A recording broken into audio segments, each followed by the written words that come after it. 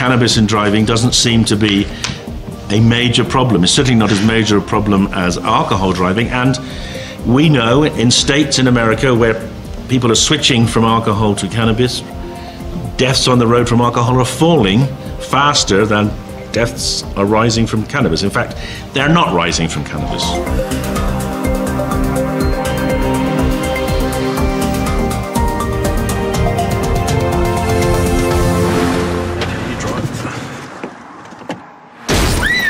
Marijuana decreases your reaction time, making you an unsafe driver. If you're high, don't drive.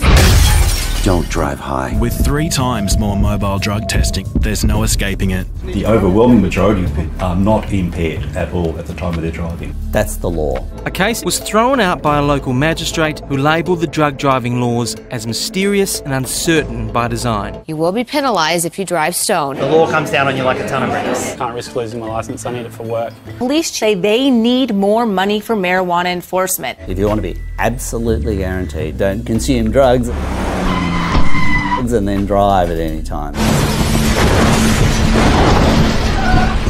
Don't drive high.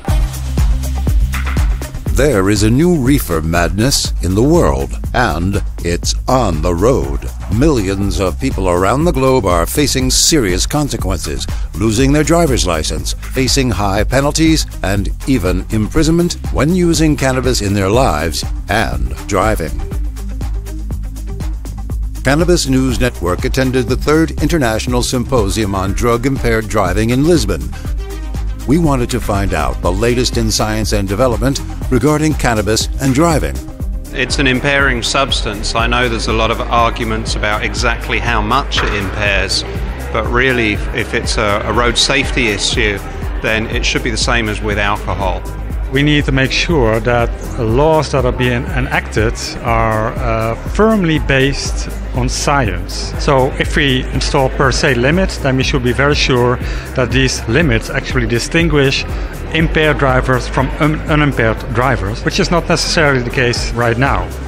We see pedestrians as well, bicyclists who have consumed, who also have actually entered into traffic and then get struck. So it isn't just a car thing, it is it's pedestrians, bicyclists, and even in commercial vehicles. Okay, so if it is up to the hardliners, the preferred thing for them would be for stoners to just chill on a couch.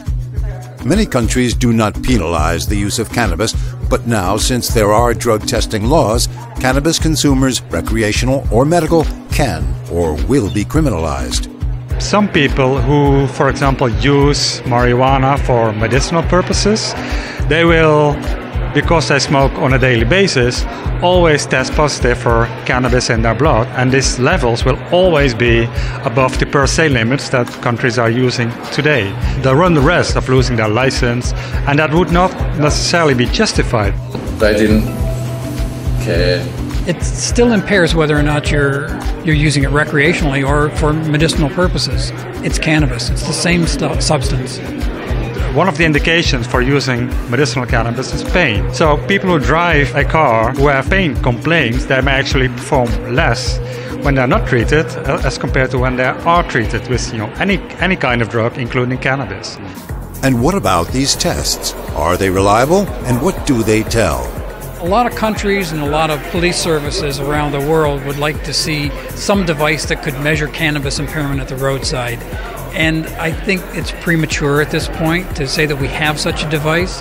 We can detect cannabis in oral fluid, but that's all we can do is detect its presence.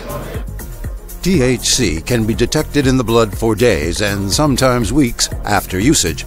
However, the presence of cannabis cannot necessarily be said to indicate impairment nor conclusively be the main contributor to crash risks.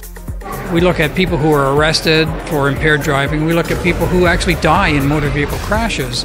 And cannabis is the #1 substance after alcohol. Don't take your chance of yourself getting arrested, losing your job or your license or your livelihood. Alcohol has proved to have the reckless effect of causing out-of-control driving, leading to many deaths and injuries. The culprits don't face this zero-tolerance attitude. Overall, some studies claim the rates of fatal car crashes have declined in states with medical cannabis laws. In theory, it would even be possible that somebody who smokes very, very frequently, daily, continuously, may actually be unimpaired at all. It is evident that science and opinions vary. Therefore, politicians and policymakers should be patient and wait for more definitive answers before enforcing harsh drug laws that can devastate the lives of many. Some countries are changing their laws according to the new science. Other countries are struggling. They're still thinking that the old policies are the ones that they have to fix with, and then they're trying to make the evidence fit the policy rather than making the policy fit the evidence.